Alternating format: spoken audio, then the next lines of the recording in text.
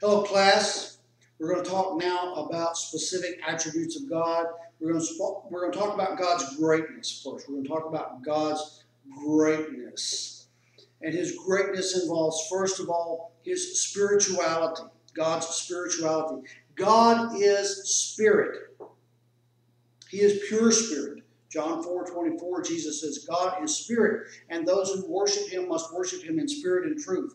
God then is invisible. There is no way to make an image of God that is worthy of God because He has no physical form. And this is why God forbids the making of images in the Ten Commandments. God is invisible. God does not have limitations of a physical body. He cannot be circumscribed to a particular place or a particular time. He does not have the limitations of a physical body. There are, however, in Scripture, anthropomorphic metaphors. In other words, the biblical writers, and this goes back to what Calvin was saying about God talking to us in baby talk. There are times when the biblical writers use analogies to us to help us understand. When they speak of God's power, they may speak of God's right hand or His arm or His hands. It's a way of anthropomorphically speaking of God's power. It doesn't mean that God literally has these things, but it is a way, it is a metaphorical way of speaking of God. There are theophanies in the Old Testament where God appeared to people in the form of a physical being. But God's spirituality counters nature worship and idolatry. It reminds us that we are not to worship nature, we're not to worship created things, and we are not to make an idol of God. We're not to make an image of God and worship it. God is greater than anything we can imagine. And so J.I. Packer rightly observes that any image of God must necessarily detract from God's glory and therefore is unfitting of God. The Mormon concept then of God as having a body must be rejected on biblical grounds, and this is one of many reasons why the Mormon faith does not represent biblical Christianity. To the idea that God was once a man who evolved into deity and now lives in a physical body on a planet somewhere is repugnant to Scripture. So that's God's spirituality. What about God's life? God's life. God is the essence and the origin of all life. And this brings us to the idea of God's aseity. God's aseity. Let me write this on the board here. You'll see it in the notes, but let me write it down. Make sure I spell it correctly.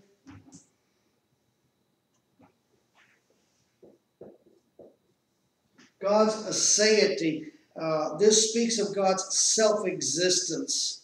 His self-existence. In Exodus 3:14, Moses says, Who will I tell them sent me? And God says, tell them, I am sent you. I am that I am.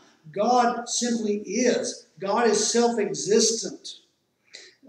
He has no other source of being. He is self-existent.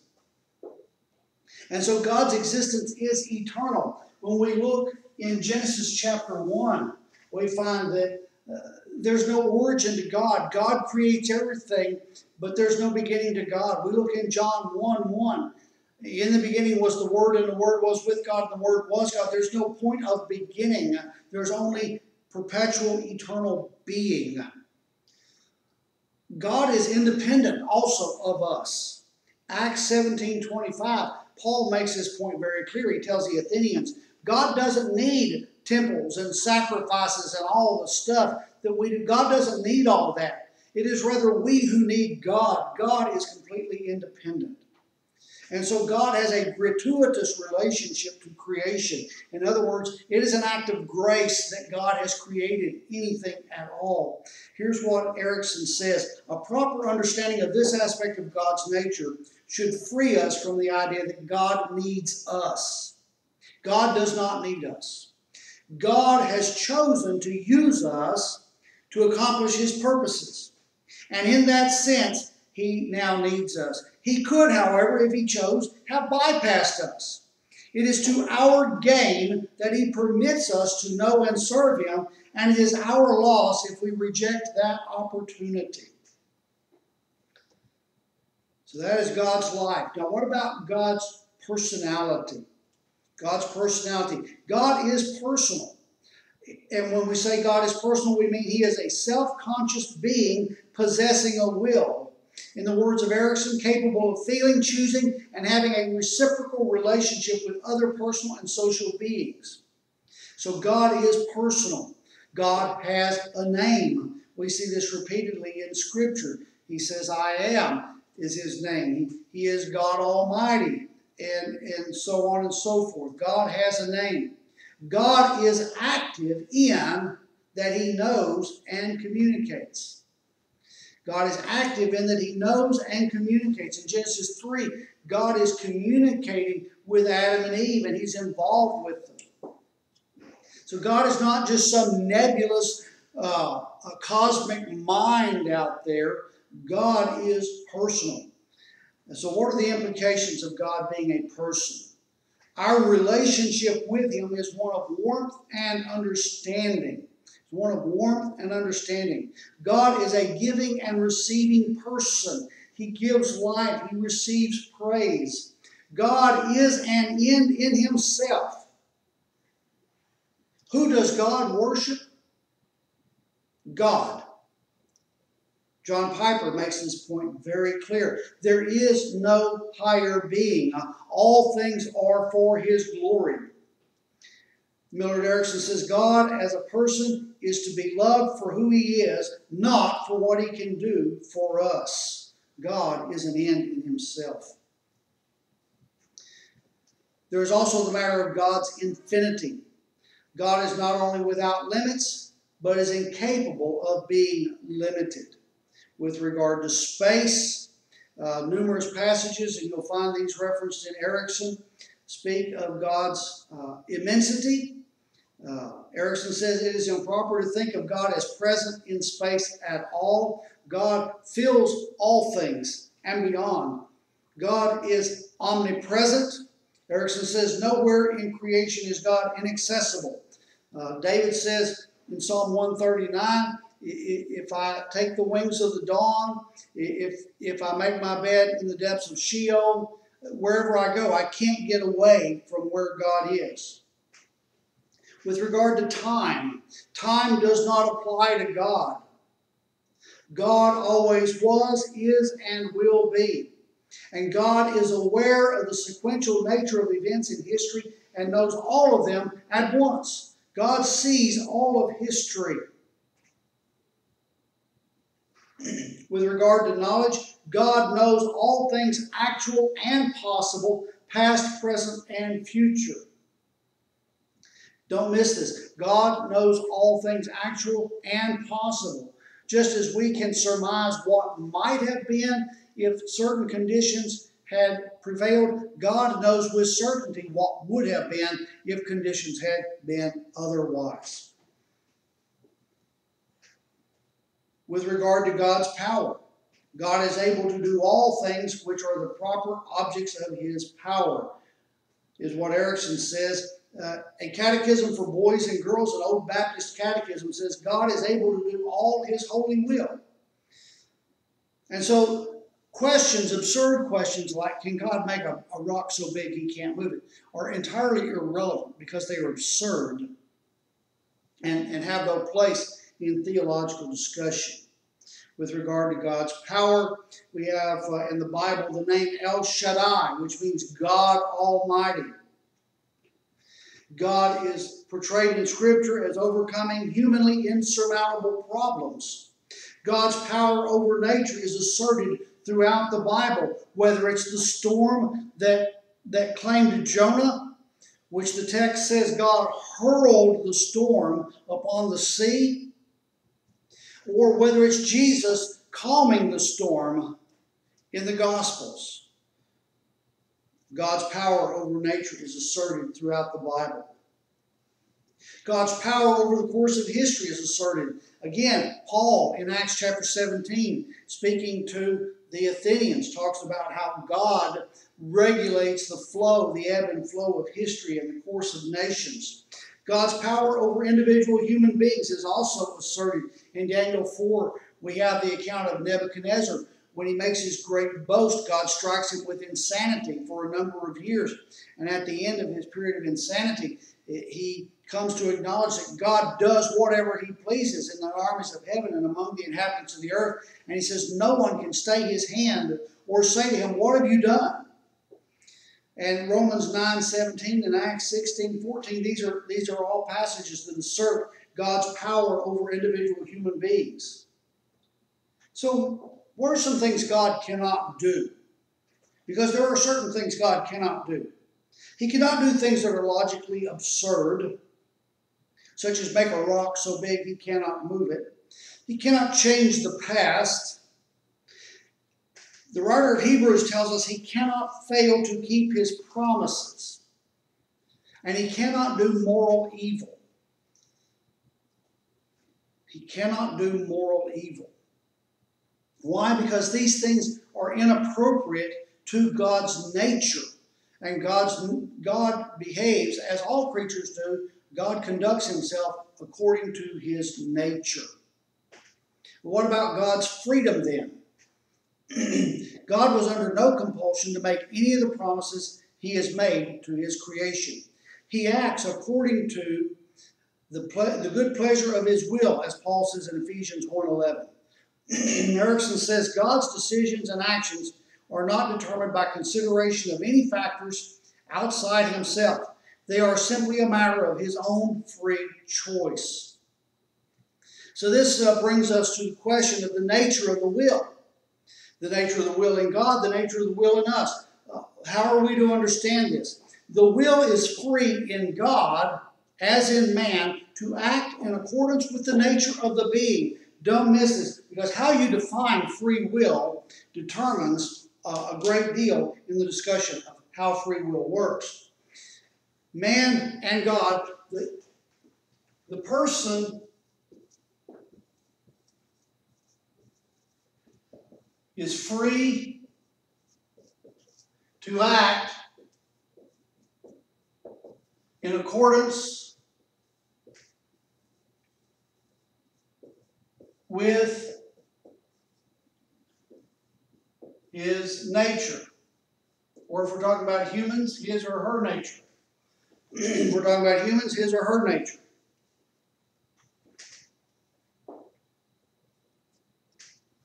God, being absolutely holy and righteous, cannot will to do otherwise.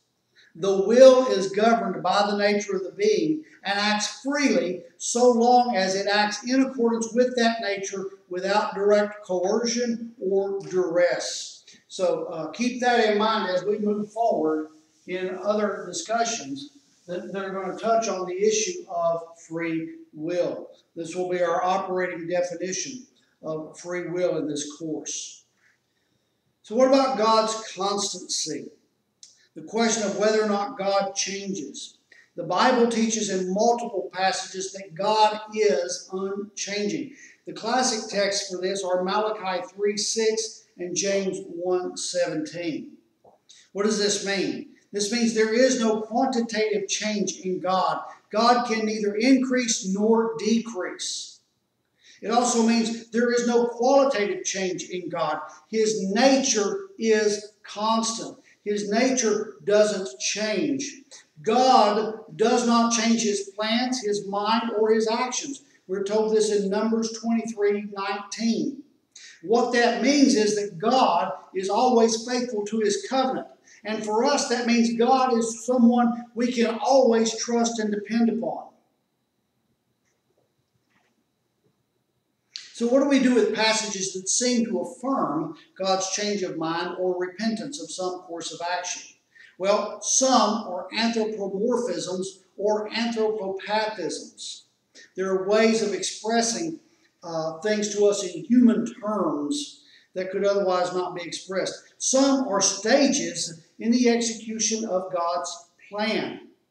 and some are changes of orientation. Now, there is a danger here. The danger of building the doctrine of God's immutability on Greek philosophical grounds is a huge problem. And we do need to be careful of that.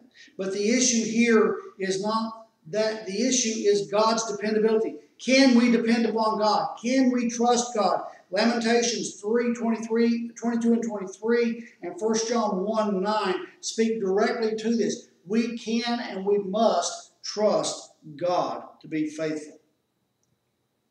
And this all brings up the question of open theism, which we talked about when we were defining terms. So we want to say a word quickly about open theism. This is a movement that began, I suppose, in the late 1980s, came into full flower in the 1990s and early 2000s, and posed a significant challenge for evangelical believers and was widely and hotly debated among theologians and scholars. What is the philosophical grounding of open theism? Well, the major premise is that God has given his sentient creatures the power of contra-causal free will. So they have a different definition of free will. They speak of free will as contra-causal.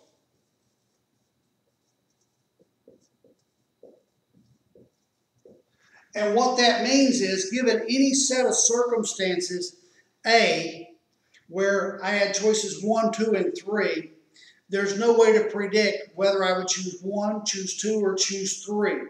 All choices in this framework, all choices are really quite random. All choices are quite unpredictable. And at any given point, I could have chosen other than I did for no apparent reason. It's quite arbitrary how the will works in this model. The minor premise is that God knows all that is knowable. God knows all that is knowable. Now, that's important because there's a second minor premise, and it is this: the future free acts of sentient creatures are not knowable with absolute certainty, or they would not be truly free. And so the conclusion is God does not know with absolute certainty the future free choices and actions of sentient creatures. But this is a bit of question begging the way they set this up. Because the major premise includes the conclusion in it, really. And so it is a philosophical framework and construct built on an Arminian understanding of free will that takes that to its logical extreme, to its absurdity.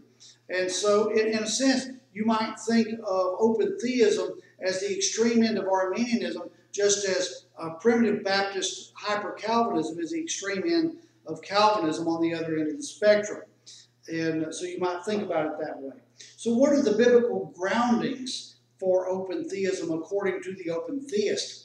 Well, they will argue that God is said to repent of certain actions. They will point to Genesis 6:6 and 1 Samuel 15:11. God is said to change his mind about certain things, and they'll point to Jonah 3:10. God is said to be ignorant of certain things, Jeremiah 7:31. And there is the assumption that man's free will is completely unconditioned. Man's free will is completely unconditioned. So what are the responses to open theism? Well, first of all, God's foreknowledge serves as the basis for his very claim to deity. In Isaiah 45 through 49, that whole section of Isaiah, Bruce Ware rightly points out, God builds his case for being the only true God, but on the simple fact that he knows, not just guesses, but knows what will happen in the future. The open theism hermeneutic rigorously applied would leave God ignorant not only of the future, but of the present and the past. If you look at how God talks about Sodom and Gomorrah in Genesis 18:21. And so I'm going to skip over some specific texts. Erickson will cover those. But the divine expectancy and predictive prophecy of Isaiah 5:1 through 7, Deuteronomy 31:16 through 21 are completely undermined by this concept of open theism. And God's wisdom in open theism is certainly called into question. There's no way to maintain a solid doctrine of God's wisdom in open theism. So the open theism hermeneutic, rigorously applied, would leave God ignorant of the present and the past. And this has an effect on the believer's confidence in God. It means that God is making it up as he goes just as much as we are. And he certainly knows more than we do, but he doesn't know everything, and he can't be depended upon to get it right every time. Especially if you read John Sanders' book, The God Who Risks. God makes mistakes. So, what do we do with a case study like Jonah? Well, God predicts Nineveh's destruction. God relents, spares the city. But Jonah affirms that he knew this would be the result of his preaching. This is what he knew would happen if he went there and preached. The conclusion then is that Jonah's message of destruction was intended by God to be the instrument that forestalled God's judgment by securing the repentance of the Ninevites. And so God didn't really change his mind. God simply used Jonah's preaching to affect what his ultimate goal really was all along.